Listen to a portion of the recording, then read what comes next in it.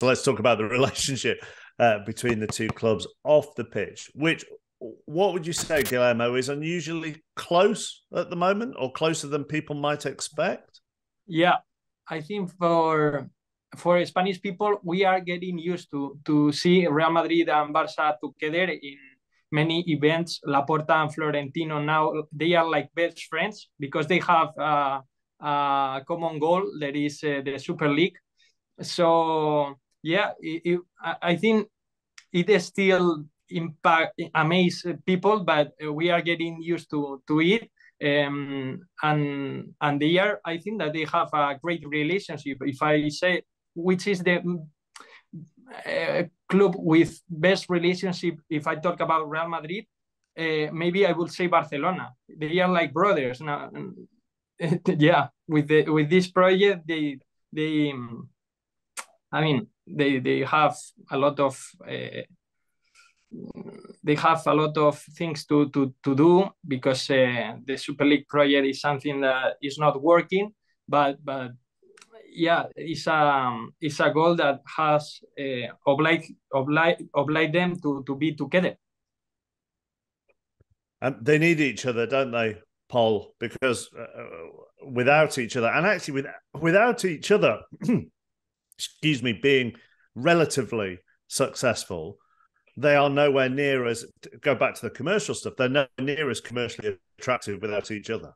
Yeah, I think that one of the things that made La Liga a really exciting product like 15 years ago was that Barcelona and Real Madrid rivalry with Guardiola, Mourinho, Messi, Cristiano Ronaldo. I think that La Liga like pushed for this kind of model of having like two absolutely big giants with the best players in the world, and probably that didn't make a favor to the rest of the teams. And now, with the pass of time and the impact of the Premier League, basically, I think that the fact of seeing Real Madrid and Barcelona together tells a lot about the Premier League being in the driving seat. The Premier League being more powerful, having probably some of the best players in the world, and Barcelona and Real Madrid not being able to catch up. And that's why they, in my opinion, why they unite forces, because they feel that this is needed, basically, and this is something that La Liga and the Spanish football and the Spanish giants above everyone needs, just to become again the European force that they were back in the days. Do fans of other La Liga clubs recognise that these two need to be successful, Dermot? I can't imagine being a Valencia fan and thinking, well, could really do with Real Madrid and Barcelona getting back to their glory days, because it will help us. No, the fans of other clubs around La Liga enjoy seeing the big two in trouble. Like when Barcelona are going through problems, they like the financial issues and everything. There's been a good bit of Schadenfreude around La Liga. There's been a good few people complaining that like the way that Barcelona are trying to get out of their problems through all the levers they're activating and not just selling their best players. Is annoying them, because that's what they have had to do. If you're Valencia or if you're Sevilla and you have financial problems, you just have to sell your best players. But Barca seem to feel that they can find another way around it. With Guillermo, I met Guillermo here in Madrid just before Christmas, just before we became officially colleagues. We were at an event at the Ritz, and a breakfast event where you were at the Ritz for breakfast. Is that how you unofficially? Is that how you tapped him up to come? Are you allowed to do that? That's how we roll in. Wow, in Spanish football. The Athletic in Spain is different to the Athletic in the UK. Let me tell you, it was a bit surreal, because you saw Florentino and Laporta came in together, and they were they're kind of small guys. They're like, Florentino's into his 70s now, Laporta's 60, and they came in with the German head of the Super League, the guy who's fronting the Super League now. Rijkaard kind of guided them to their seats, and then went up to explain how the Super League is not dead, where Laporta and Florentino didn't speak at this event, but they were there to show they were together, the solidarity that they were behind it, which is a big piece that I put up on the site today. And it's just weird, because if you remember, like, Florentino was the guy who took Figo from Barcelona. That's how Florentino became the Madrid president, was like to rip the heart out of Barcelona. Then you remember, like, Barca fans throwing the pig's head at Figo. Move on to Mourinho versus Guardiola. Mourinho poking his finger into Tito Villanova's eye. Like, that's the kind of that's what we think of as the Clásico. They're the kind of images of the two. They hate each other. Barca are the Catalan guys. Madrid are the conservative guys in the Spanish capital. Barca are like liberals. Madrid are conservative. There's a whole kind of political element to it that made the Clásico great, as well as it being Messi against Ronaldo. Also, the political, cultural side to it was really attractive for me anyway, when I started writing about La Liga, and for a lot of our subscribers, I'd imagine as well. And that's kind of gone away a bit now. You just see them, they're friendly together. The football's not quite as good as it was. It's fair to say there's not that edge to the games. And the Super League is the thing that's hanging over it. They're together in that. They're all like super closely. And Guillermo said they're like brothers. Like Madrid are the big brother. Madrid are the ones who are pushing it. Barca are the ones who need to kind of cling on. La Liga president Javier Tebas has made a lot out of this. Every time he gets a chance, he'll point out that Barca just follow Florentino's lead, whether it was Bartomeu before or Laporta now.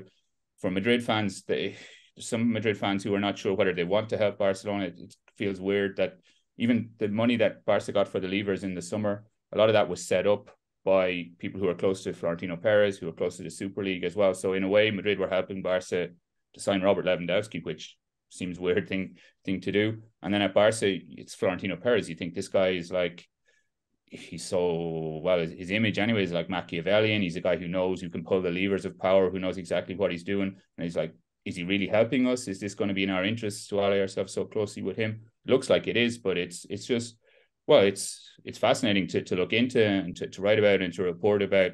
And it's also just kind of weird to see them so close together. But the implications there from Dermot, Paul, are this relationship will stay as it is until they eventually get what they want, which is a European Super League. Yeah. I kind of think in exactly the same way, basically, because it's what they need. And I agree with the fact that probably Real Madrid are the big brothers here, basically because Barcelona is in a tough position financially, and they cannot be in the driving seat or they cannot be calling the shots when they don't really know if they are going to be able to sign players in summer. So yeah, just to try to fix all of this, the Super League here in Spain in the big clubs, I think that it's seen as like the big escape, like the biggest escape route from La Liga being undermined, or not undermined, but like surpassed by the Champions League and the Premier League. But can La Liga stand up to them? They will do.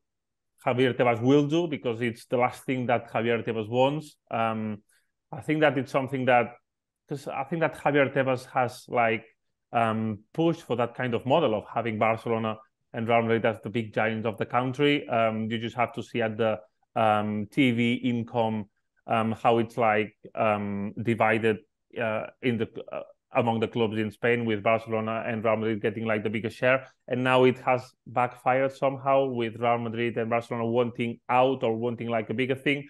I think that La Liga will try to stand against them, but the legal fight will continue throughout the weeks and the months. Yeah, when you're in, sorry, go on, Dermot. No, I was just going to say, like, it has backfired already to an extent, because you can see, like, Madrid and Barcelona don't go to the Liga meetings anymore. Like, you have meetings of the committees at La Liga, or all the club presidents get together. And Madrid and Barcelona don't go. They send a representative who's their lawyer for the Super League as well. And at those meetings, big decisions get made. Like in November, there were tweaks to La Liga's salary cap rules, which put Barcelona, who already had problems meeting their salary or their budget for this season, made it even more difficult for them. You know, they can't give Gavi a first team contract at the moment because of a tweak to the rules, which, you know, they weren't involved in agreeing that tweak, if you know what I mean. So they've kind of, by isolating themselves alongside Madrid and by going against Tebas all the time, La Liga people, if you speak to them, say that, oh, it was just a coincidence. You know, this is a good thing for La Liga in general. It just so happens that it's hurting Barcelona. But it just shows how isolated Madrid and Barcelona are at UEFA level. They're off the committees as well. You know, they fell out completely over the Super League. So Seferin takes any chance he get to kind of go against Madrid and Barcelona. Tebas as well. So the two of them are kind of, they're huge clubs, and they still have their massive fan bases, and they still have an ability to generate a lot of money. But politically, they're just super isolated, and it's, well, from my point of view, I don't think it's in their interests.